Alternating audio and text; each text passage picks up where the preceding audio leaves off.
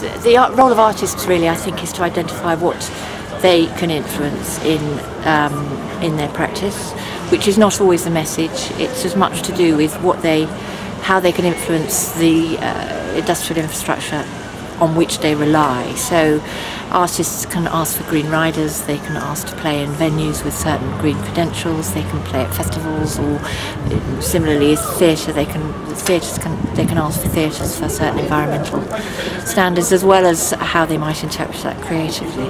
I think cultural relations obviously does have a place. I mean, how you one of the things about the British Council is it is very international, and therefore not just in terms of the UK, but in terms of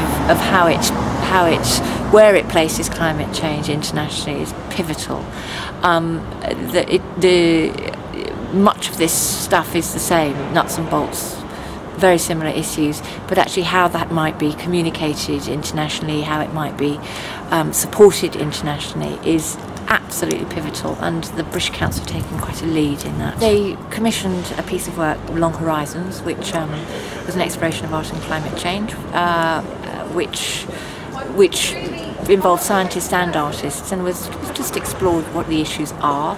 They commissioned and supported a piece of major research that we did into the carbon impact of international touring for bands, orchestras and theatres, and have been very helpful in disseminating that. And they've also taken a kind of key role working with us to promote the issue of climate change and art internationally with us amongst other organisations.